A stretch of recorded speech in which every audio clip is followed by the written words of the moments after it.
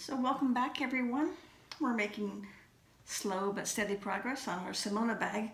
I have everything cut out and interfaced and fused.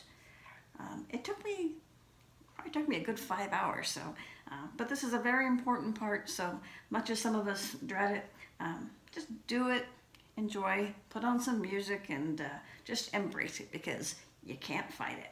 And like I said, it's really critical to your bag's success. So what I want to do is I want to show you, go over the pattern pieces, give you some measurements that are not included in the pattern, not divulging anything, maybe give you a few tips too. So you might want to take notes or just come back to the video as you need to, but I'm going to be giving you some tips. So no particular order of the pieces. So this is the side pocket lining. Sometimes it's hard to tell in a pattern piece what's the top and the bottom when you take it apart. So I like to put a little marking, little T there for top. Just helps me when I put it together that I'm going the right direction, because nobody wants to rip and skip. We are doing a zipper placket on the bag, a recessed zipper, if you will. So the measurement for this is, and it's not part of the pattern, we're just doing this ourselves. This is going to be 8" wide by 1.5 inch high. You're going to want to cut 4 of these out of your vinyl. And then on 2 of them, you're going to want to fuse some Decaville light. And the way it should be is, I'll try to show you. You want to have a gap up here, because we're going to put that into we don't want the zipper attached to that. So zipper, I'm sorry, we do want the zipper attached to this part, and we don't want it to have to be attached to the Decaville light. So just leave a gap up there. You're going to do it on 2 of these pieces, and then the other 2 are just plain. So this is, all of it is vinyl.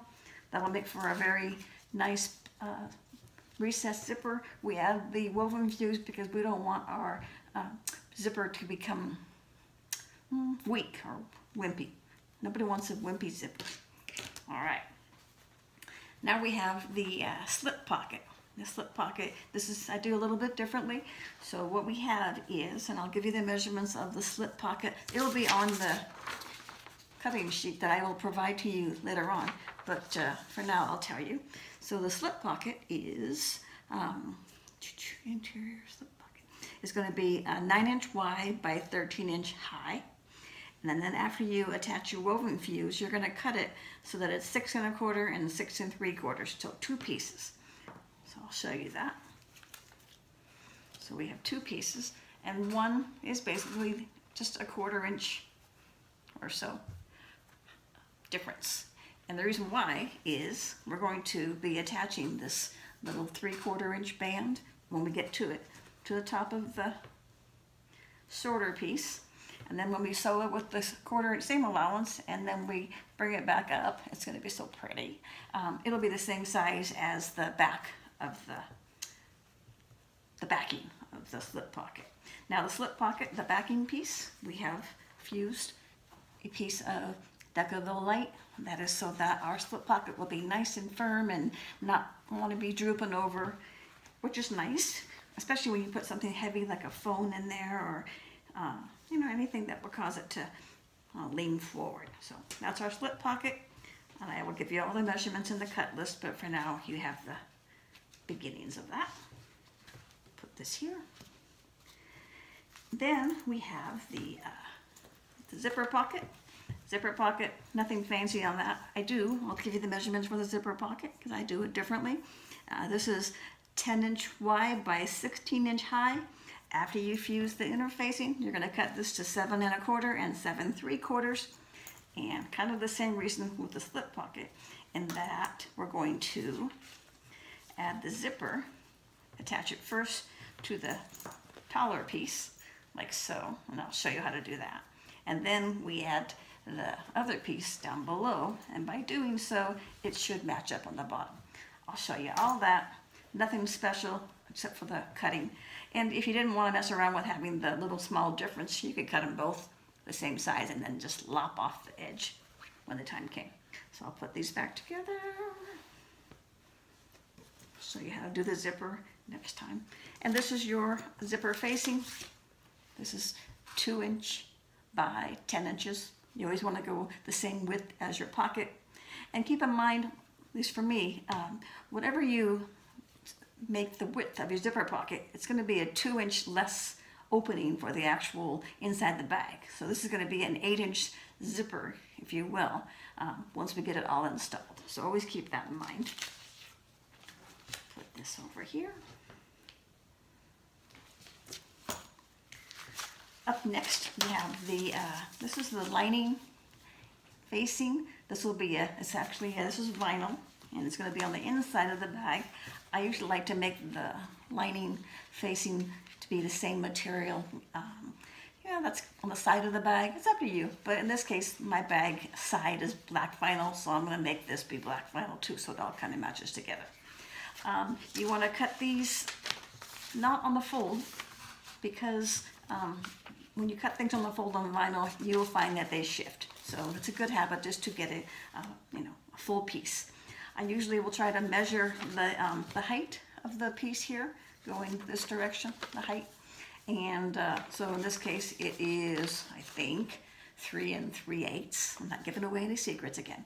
So if you cut a rectangle that is 3 3/8 by the pattern piece, then you have a straight edge to begin with, and then you have a straight edge on both sides, and then you can simply trace the curve and then cut it with scissors or rotary. But everything, you know, a lot of pattern pieces begin with being rectangles or squares, and then you simply make adjustments to the curves. So that's how I do it. And then you want to, and this is not part of the pattern, this is just me, you want to add a piece of Decaville Light on the back of both of these. And the reason why is because you probably have noticed over time, I did, learn the hard way, is that after a while, because these are holding up the bag, the bag starts kind of collapsing and getting wimpy on top, especially when there's a recessed zipper bringing weight to this portion here. So anytime I see a bag that has this type of a facing, I will automatically add the Decaville Light, and it really makes a difference. Your bag is not going to be wimpy on top. I do make my own pattern piece for the Decaville Light, which is just, I do 85% of the pattern piece. I do cut this on the fold because that's not hard. I trimmed a little bit more off the pattern piece so that it would stay out of the seam allowance on this one. So that's that.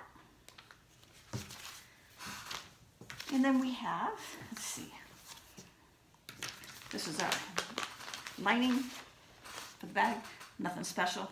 I wanted to fuse WovenFuse 2, but I guess I got sidetracked and I just fused the regular WovenFuse. It's just fine, but I wanted to show you WovenFuse 2, I guess another time. That's that. These are the bands for the bottom of the bag before whatever we'll attach our base to, and these you're going to fuse. Don't forget to fuse a piece of foam, and the foam, I cut it to, let me see, the band.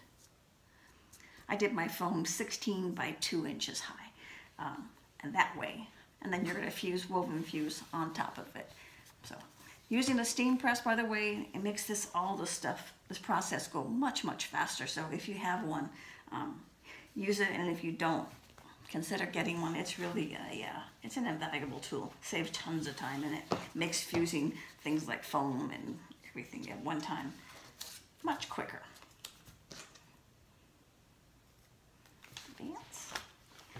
This is the base.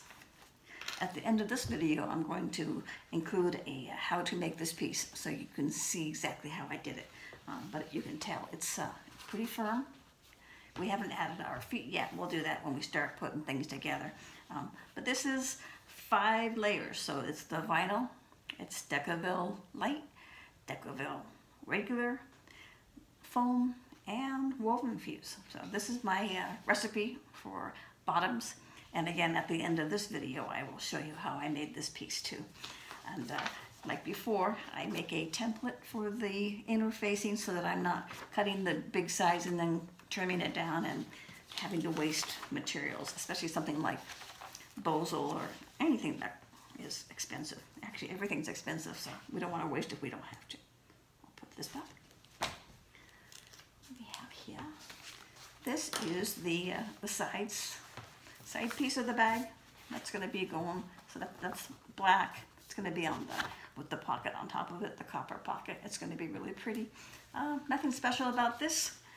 I do mark, again, the T for tops, because sometimes when you're busy sewing, you might accidentally try to attach something here and you'd be unhappy with that. So whatever you can do to prevent mistakes by making some simple markings. So this is this image, and then again I made a template for the Bosal out of paper so that I didn't have to waste my product. This is the exterior pocket piece that's going to go on the exterior. This piece does not require any interfacing. Yay for this piece. If you're using fabric, obviously you might want to beef it up, but this is vinyl, and for what its purpose, it doesn't need any additional interfacing. Here we have the main piece for the front and the back. Isn't that going to be pretty? I love this vinyl. So we fused first a piece of, not first, in the same order, because if you did them in separate orders, you'd have glue all over your steam press. So we put the foam down, put the WovenFuse, and we steam it all at one time with this face down. And then we have two beautiful pieces for our front and back. I showed you yesterday how we have our little fancy template that makes that job easier. And of course we have our Bosal template for the foam. You can tell these are well used because I like this pattern a lot. Okay, almost done with this part. And then we'll talk about markings. It's up to you, but I like to put scraps of vinyl behind rivets and things. I also like to use longer rivets than sometimes are required. So this takes care of picking up some of that bulk. So I just have some scraps. I may not use all of that, but before I toss it in the garbage, I will keep it handy. And then we have, are going to be our connector straps. I like to, for the hidden connectors, so this is not part of the pattern, these are about 11 inches and by 2 inches. We're going to be adding cordura down the center and then making 1-inch straps. Cut them down to about 5 inches, more than what you need, but that way you have room you're not struggling with a small piece to work with, and then we trim them later on. So you need a total of 4 5-inch pieces. I cut them longer because I like to be able to start and stop, and maybe there's a bad spot, I can cut that off. Not that anyone's going to see it because it's going to be behind the bag, but we know, right? And then last but not least is our straps. I cut the straps 31 inches because once we add the cordura and do the sewing, I'm going to cut off 1 inch on each side because I like to have a clean start and finish side. And then we have room for to put it into the hardware and fold. So I think she called for 29, so I just basically added another extra inch so I could make them have a clean finish. And also you want to be able to check your desired strap length. Maybe you don't want it to be 29 or whatever you want. So, all right, so the last thing on this part is better to do it now. I think throughout the pattern she will tell you mark your centers at this time or mark them at this time. I like to just, at this point in time, I won't do it on the video, but go ahead and mark your centers now. So turn over your pattern piece, put it on the cutting board, this board, mark your markings for the top and bottoms, and do that for all the pieces that it makes sense for, where you're going to be doing any kind of physical matching of seams. So the exterior beam, I think the side piece you will, because you want to mark your snap placement, and you also want to mark the top and bottom, especially the top, because you're going to be putting that in the top of the bag, obviously. So mark the top and bottom. On your bottom piece, you want to mark all the top and bottom sides, all 4 sides, and we're also going to be marking our feet placement, but I'll show you that later on. That's fun. I like my bottom. It's so nice, huh? Now you're all gonna pick on me because I said I like my bottom. I can handle it. Okay. Let's see. You're gonna want to mark the centers on your bases. So these two will be sewn together, and then you're gonna want to mark the centers on this one. Your lining, same case. Mark the centers, top and bottom. Put that aside. Let's see. Nothing to mark on your zipper pocket except that we will, but I'll show you later on. We are going to be flipping this over and drawing our lines for the zipper. Zipper. Yeah. Okay, I'll show you that. And the slip pocket, nothing to mark on that really. The contrast band, nope, nothing to mark on that.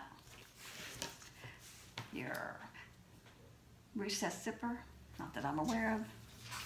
So I think that's it. You get the idea. So go ahead, do all your, get everything now cut out, fused, put on some music, enjoy the process, mark your markings, and then when you come back for the next video, we're finally going to start sewing. So we're going to, I like to put together all the small pieces first and then assemble the bag. So a little different, like we said, than the pattern instructs you, but we will end up with the same bag in the end. So I think that's it. Let me check my notes. Yep, that's it. So next time we get together, we'll all be ready to start putting the bag together. So, and then the very next video, I'm just going to show you how I do the base with my steam press. So that's it for now. Bye. Okay, so let's make the base for our bag as far as the interfacing is concerned. This is the vinyl. You want to put it face down. And the next piece we're going to put is some Decaville light. Center it perfectly like so. And we'll just give it a quick little press, just to hold the Decaville light in place. We follow the manufacturer's instructions. They say to put a little water on there, cover it with a cloth, and then let it press. So there's that. Then we're going to put the Decaville heavy on top of this piece. And it's already a little bit warm, so it might just stick in place nicely. And we're trying to center it so that all the seam allowances around the edges are even, which is about 3/8 of an inch. So there's that. Give it a quick little press just to hold it in place. Make sure it's nice and even. Same case, give it a spritz of water. Put the pressing cloth over it. Count to about 8 to 10 seconds. And we have that. And the next up is our double-sided foam. That's going to go here. And because it's double-sided, we don't want to have glue on our pressing surface, so we're going to go ahead and just put a larger piece of WovenFuse on top of it. Double check that you have the foam even. And give it a good press.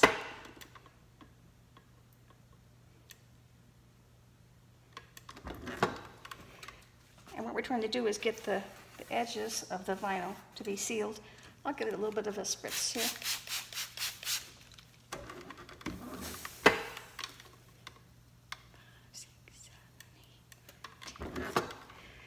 And then you're just going to pick it off carefully. And we're going to let this cool completely.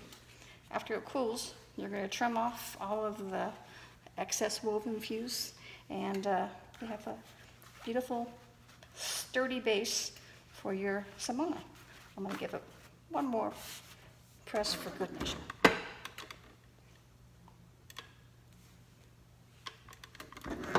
this is the steam fast steam iron. I never use the steam feature, but I like the very wide surface. So that's it. Now you can make a base that's going to be very durable. We'll add the feet later on. So thank you.